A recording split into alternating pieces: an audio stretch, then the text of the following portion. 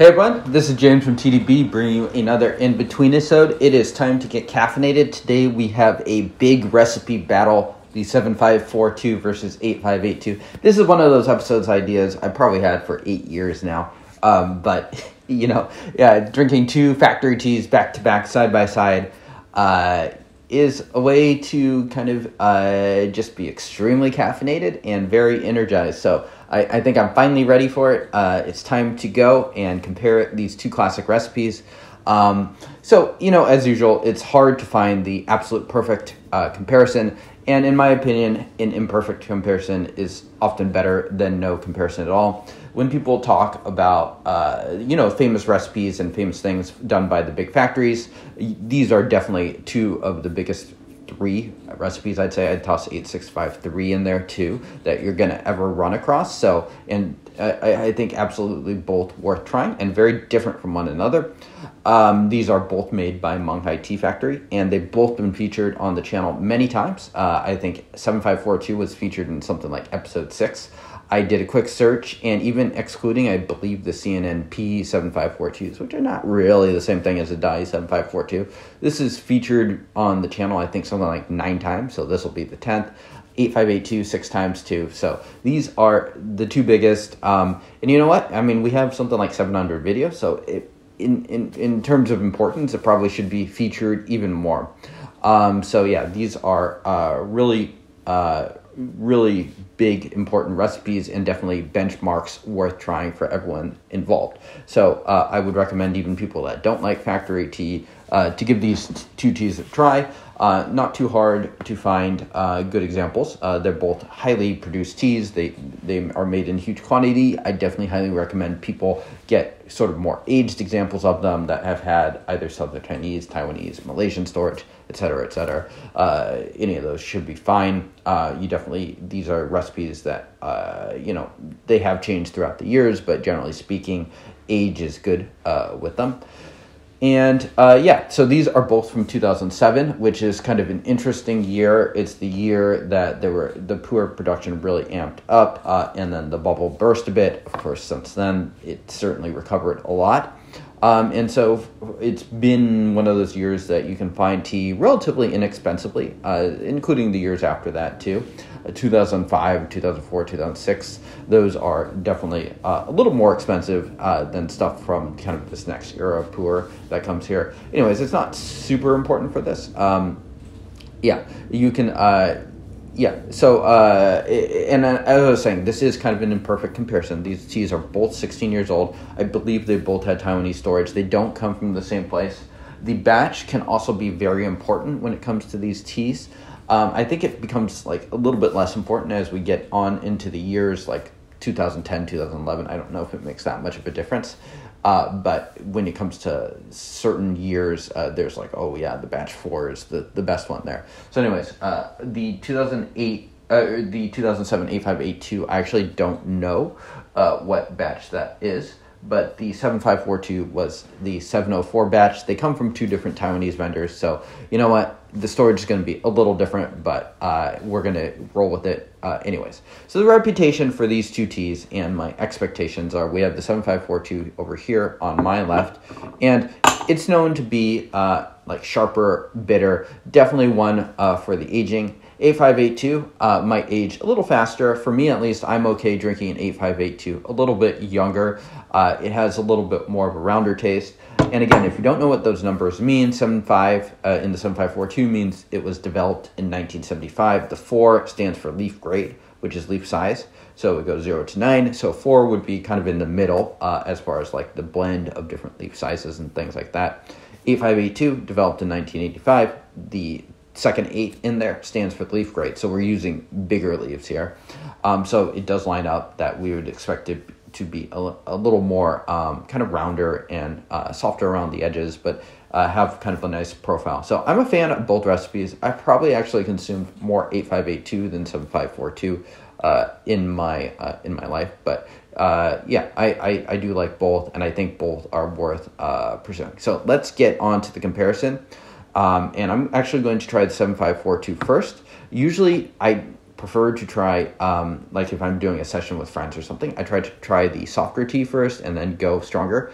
but it's good to mix things up and just see how perceptions are shifted and changed. So gonna be drinking both these teas and talk about how they line up or don't line up with my expectations for this session. Okay, so here we go. We have the 7542 over here on my left side and 8582 over here on my right. I have just made steep number 1 for both of these teas. That is some Mung Hai tea. Fresh hay, very classic pu'er nose to that. 8582, woodier. A little darker smelling. Again, they brewed a similar color. 8582 might be slightly darker. A little hard to say, you know. Cheers.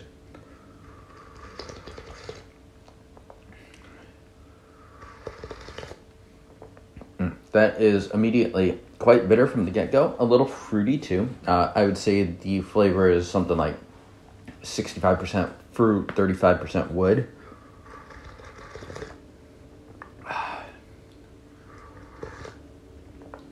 And contrary to popular belief, especially when you get 7542, that with a little bit of age, it's not all bitter. There's definitely some bitterness integrated within it, kind of like this mineral grain bitterness, but with like the fruit flavor of it is a little sweet.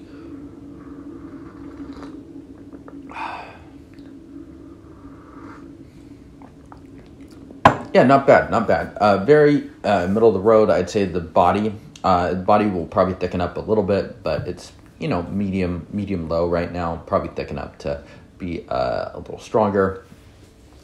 So yeah, nice sweetness that lingers. The aftertastes are going to be a little hard to discern because we're going to be going back and forth. So here is the 8582. Cheers.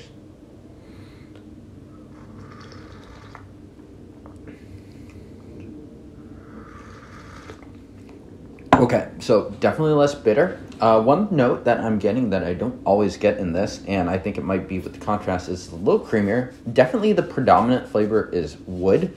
I'm trying to detect if there's kind of any fruity sweetness to this at all. Maybe a very small amount. Maybe it's something like 15% fruit, but this is way woodier than the 7542. One thing to note too is I did say how these teas have different storages. We would expect that the storage would come out, especially in the early steeps if it's going to come out. I am using 5 grams for about 70 milliliters here on the Gaiwan, so you know, using a pretty typical ratio for myself.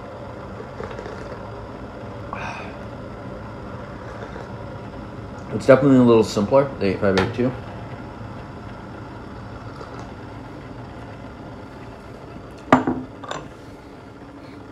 Okay, so this time let's start with the 8582 and go over to the 7542 second. Don't need to steep these for too long. These are definitely not very forgiving steeps. I would say neither of them are. Yeah, the creaminess is quite interesting for the 8582. I'd say the body of it is a little stronger too compared to the 7542. So we'll pour these steeps and then take a smell of both.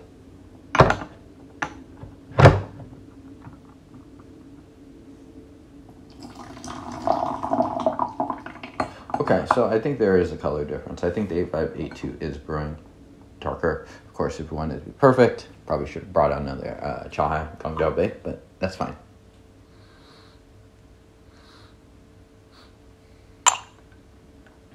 Definitely a little brighter.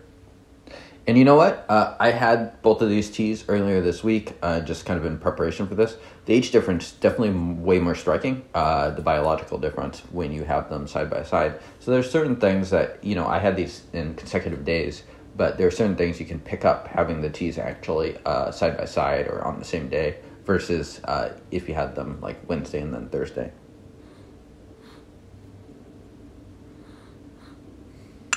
So yeah, still pretty woody on that 8582 in particular. Cheers.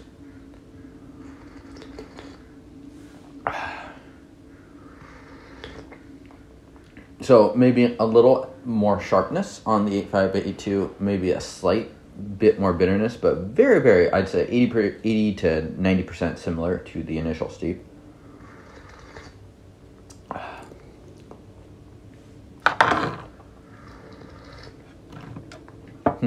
Okay, yeah, pretty good overall. I'd say this is definitely the simpler thing, and this is settling into kind of being like a really nice daily drinker profile, which I don't say as an insult at all, to be clear.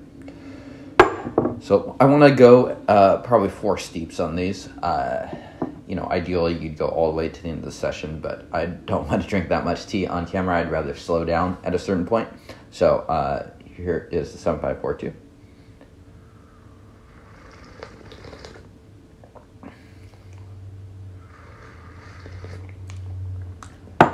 That's nice. I'd say the profile of the 7542 is a fair bit more complex compared to the 8582. There's minerals and grains going on that it's not as smooth, just profile-wise, and it's a little thinner. So those would be kind of the main problems with the 8582. I think seems a lot more ready to be consumed.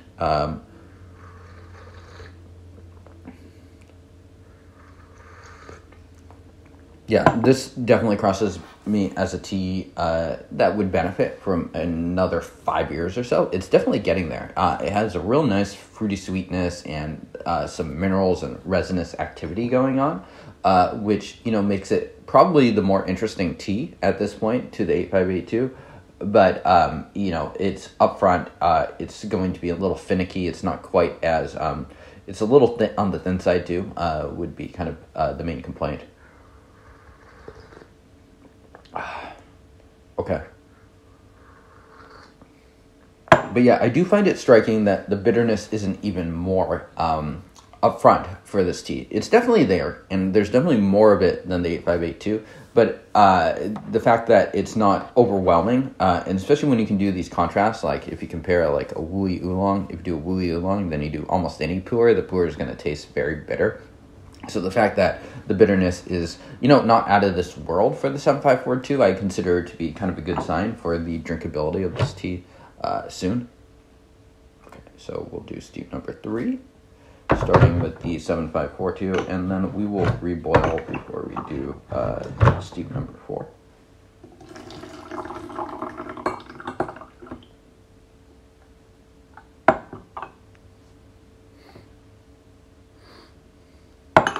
Okay.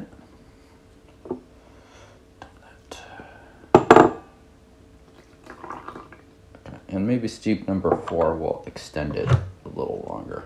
Just get a little more robustness going on. Really stress test the teas. Yeah, and the color difference is more and more apparent each steep that goes on. Tried to use pretty similar material, but yeah. Color-wise, yeah, the 8582 is a little darker, so possible that the storage could explain at least a good chunk of that.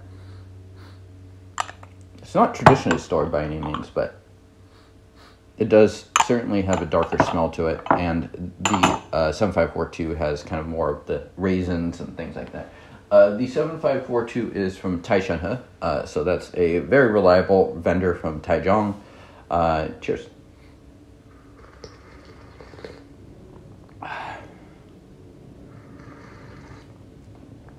Losing just a little bit of steam there. Interesting. This is falling off a touch faster, so we'll hit it. It's possible the water cooled down slightly too much, but a little more watery, even though the body is coming in a little more. Not quite as complex as steep number 2. But very drinkable. This steep is very drinkable, not very bitter at all. Okay, and let's go to the 8582 and reboil this water.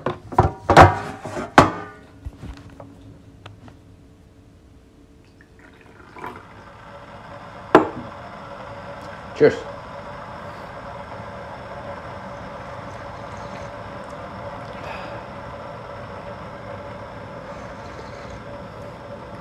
Swaying me back. The 8582 is very nice on this steep. just like kind of a comfort brew almost. Certainly more aged than I would have expected.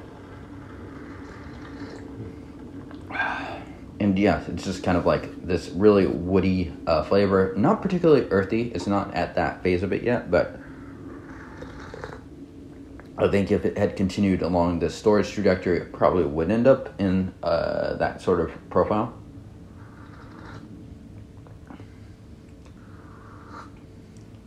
Okay, so we will give both of these another steep. We're not going to brew too long, but we'll give it, I don't know, 20 seconds. See what happens.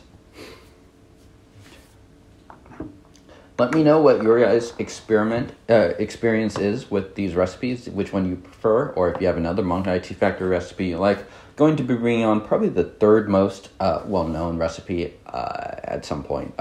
Third most famous raw recipe from Monghai Tea Factory 7532 sometime in this cycle. It's one that has been featured, I think, just once or twice in the past.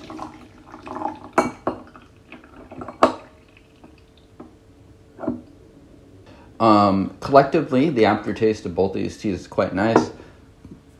Just leaving a nice general sweetness there. It's one of the reasons to like pu'er for sure. Is like often this like a little more upfront bitter profile, but followed by kind of like this really nice sweetness. I'd say that's one of the chief appeals of Monghai teas, Monghai area as well as Monghai Tea Factory. Yeah, it's just the way that it sort of lingers in the mouth. And so it can have a pretty strong profile. Some people brewed tea especially strong. When I went to Hong Kong once, a lot of people brewed very similar to how I brew. But one guy in particular brewed tea so strong that I could not believe it almost. So, and those teas will obviously be extremely strong and bitter up front. But even then, the aftertaste shines through. So, yeah, and in general, I mean, these teas are both more similar to each other than perhaps like Iwu tea would be from a boutique vendor if you were to compare them. So they're both very much kind of Monghai Tea Factory teas, but showing kind of the different flavors, different things that you can, profiles that you can get depending on the leaf grade and just how it's blended. So kind of like those grapes and raisins coming through on the 7542. Again, a darker smell for the 8582. Cheers.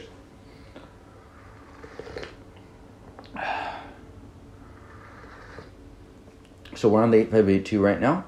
It is definitely more bitter. I'd say it's more bitter than the third steep of the 7542. Still has kind of like that creaminess to it. I would say this is definitely a little overbrewed, according to my taste. But not bad. Still perfectly drinkable. I would drink this. I wouldn't dump it necessarily. Yeah, so woody, creamy. The profile remains the same. It just becomes a little bit stronger. The body is medium. Yeah, medium. I wouldn't say quite medium high. Okay, and so now we go to 7542. Our expectations for this is that this would come across pretty bitter. Probably too bitter. So let's see where we are. Cheers.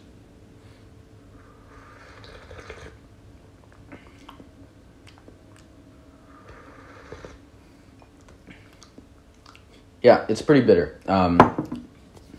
Yeah, it's starting to blend into like that aspirin bitterness. There's enough fruitiness there to cut it just a bit, but I would say this steep compared to the 8582 is significantly overbrewed. So it kind of lines up with my expectations that this 8582 is a little more ready, and I think part of that is the blend, and part of it is the storage. If I were to attribute it right now, I'd probably say 60% storage, 40% the blend.